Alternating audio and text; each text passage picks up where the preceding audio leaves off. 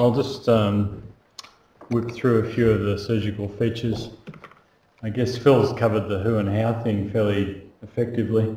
Maybe a few pictures are in order. I don't know, it's clear to the non-congenital audience, but the severe pulmonary stenosis with tetralogy of Fallot is generally managed by excising the pulmonary valve and creating some sort of patch on the outflow tract to open it up completely, which means these patients have no pulmonary valve from the time of repair, which typically would be in the first year or two of life.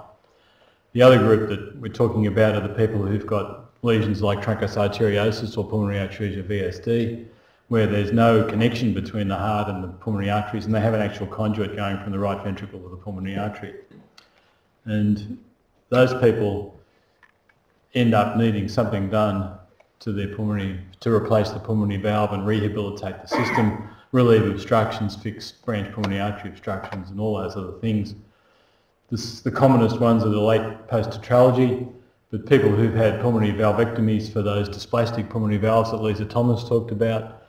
There's a significant group of long survivors with pulmonary atresia with intact ventricular septum who were born with a right ventricular outflow, either critical stenosis or atresia with a ductus dependent circulation as a baby. They tend to do pretty well, and we end up putting in pulmonary valves in those people too, because they've usually ended up with pre-pulmonary regurgitation. The pulmonary autograft operation has had considerable success for aortic valve replacement, and those patients 20 years down the line end up needing a pulmonary valve replacement too. Less common, less obvious to the non-congenital audience would be the transposition with ventricular septal defect, in which the neo-pulmonary valve, the arterial aortic valve originally, is significantly stenotic, because if you've got a VSD, generally instead of having your pulmonary and aortic valves about the same size, your pulmonary valve is much bigger and it becomes the aortic in this setting when you do an arterial switch, and you end up with a stenotic pulmonary valve. Carcinoid we've heard talked about. Pulmonary valve replacement very occasionally is something worth doing for carcinoid, as the valve is very fibrotic and it really doesn't work all that well, and a pulmonary valve replacement is relatively straightforward and safe to do. This is just tetralogy of Fallot, contrasting the normal heart with equal size outflow tracts and no septal defect with the VSD and pulmonary stenosis, hypoplasia of the pulmonary arteries. And these people do really well. The survival is excellent once they've been treated. The typical patient who's had a tetralogy repair often has a great big patch in their right ventricular outflow tract, and they often have areas below it where the right ventricles become infarcted, and we try to avoid the coronary arteries, but in practice when you sew a patch in, you do a right ventriculotomy, they end up with an area of infarction. So they often have quite dysfunctional right ventricles with large akinetic or even dyskinetic areas in them. Pulmonary regurgitation is bad for you. It causes arrhythmias, particularly VT, which can lead to sudden death, and it's a late cause of mortality in this group. And the more extreme ones can get atrial fibrillation and flutter. Tricuspid regurgitation, we try to avoid. That's definitely an indication to intervene when they start developing that. These days, mercifully, in our group, we rarely see tricuspid regurgitation when we've got to do their pulmonary. Anything wrong with the pulmonary arteries also predisposes any increased afterload to the right ventricle, and you need to replace. This, I won't worry about that. This is a still of the sort of thing with a gigantic right ventricle in a person with a flattened interventricular septum. And this is the late post-tetralogy that's been going a little bit too long. Occasionally endocarditis, particularly seeing a bit with the Melody valves now, but also native RV outflow reconstructions. They seem to get a soupçon of endocarditis, which we need to do replacements for in some cases. Patients who get VT with their dilated right ventricle clearly need something done. Mainly it's related to symptomatic issues. If the patient has symptoms then of exercise limitation, which are often slow and progressive, it's worth doing something about them. The surgical options haven't changed much. Homografts have a place, much more commonly used in children. In adults, I'm personally using them much less than I used to, but there are situations where they work well. The stented bioprostheses are good for various reasons, which I'll briefly go into. Stentless bioprostheses are also possible. I only mentioned the Gore-Tex monocusp and the various monocusp things to say that they usually don't work. And mechanical, whilst you can be on warfarin and you can get away with it in the pulmonary situation, they have a tendency to thrombose or to fibrose, so they become progressive limitation of leaflet movement, and they don't generally work all that well. We've got a handful of patients with them, and I've taken a few of them out, and we try to avoid them. The typical right ventricular outflow tract post-tetralogy has a very big diameter. It's a very short distance from the annulus to the origin of the right pulmonary artery, and a small homograft is all it'll fit without it being distorted. So the homografts work well in some situations like post-Ross procedure and post-transposition with VSD, where it's an isoanatomical situation where it's a straight shot from the RV to the pulmonary arteries. They'll tolerate a bit of compression from the sternum, and it's nice stuff to work with. It operates a bit like native tissue, although dead cardiac muscle doesn't sew all that well in some people, in some donated devices. Homografts' disadvantages: they're very long in the big sizes, and we try to avoid the big sizes these days because we're looking for a percutaneous valve as the next shot, and the 22mm size for the Melody valve has allowed us to, we tended to use smaller homografts than we used to. This is just a picture. This is an aortic homograft with the mitral leaflet attached, and these are fine for pulmonary valves. You just trim them up, sew off the coronaries.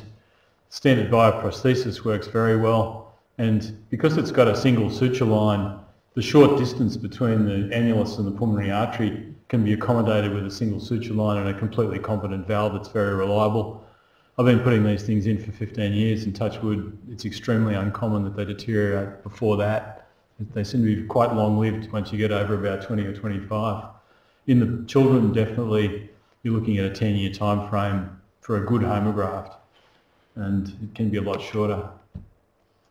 So they're durable on the low pressure side, and they're available. Homografts, of course, have issues.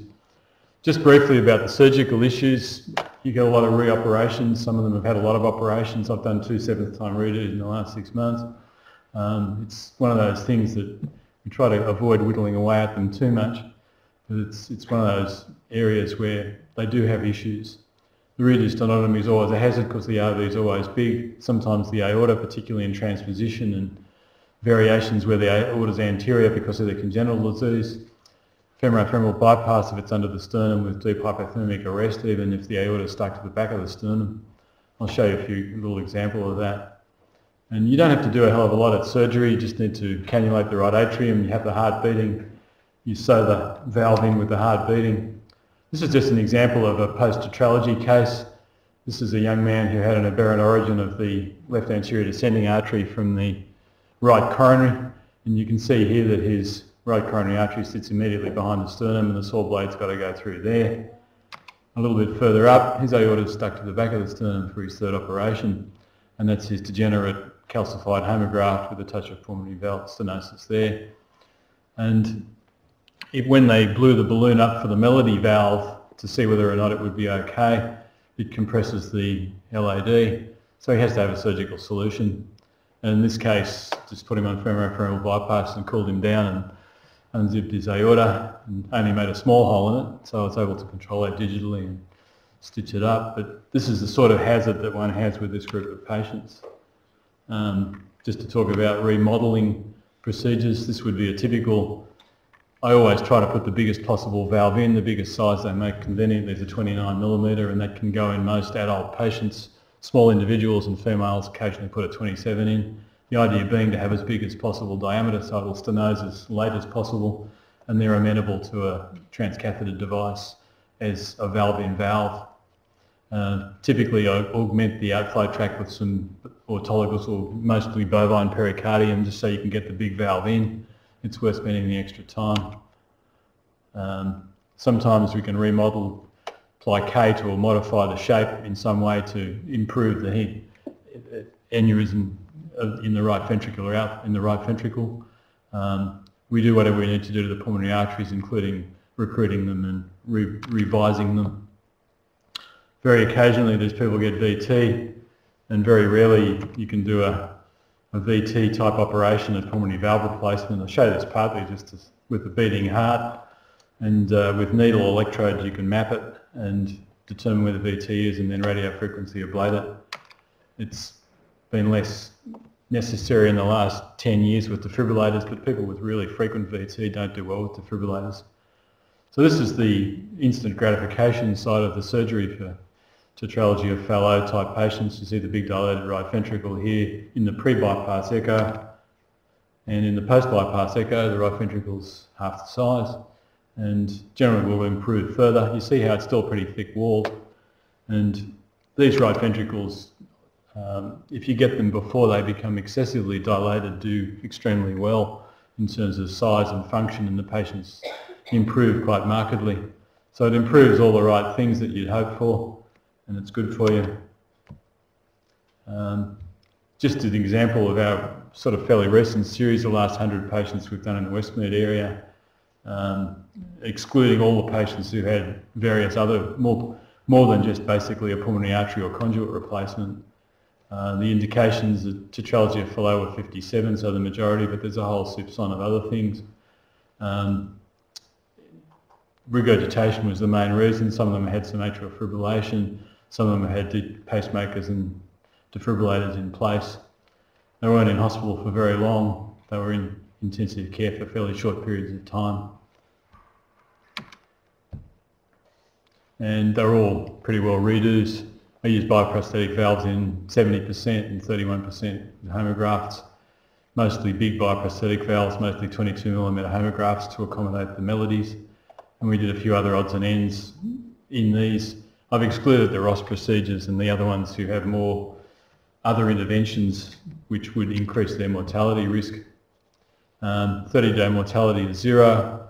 Had to reoperate on a couple for bleeding, no major infections or other major problems, no strokes, a little bit of new atrial fibrillation. So really it's a relatively safe procedure, short hospital stay, rapid recovery, and if you can set it up so that the interventionalists can have a free shot with a good sized annulus to work with, you can keep them out of the operating room for an awful long time, and that certainly is my goal. And I think it's a very rewarding area to work in because the patients generally do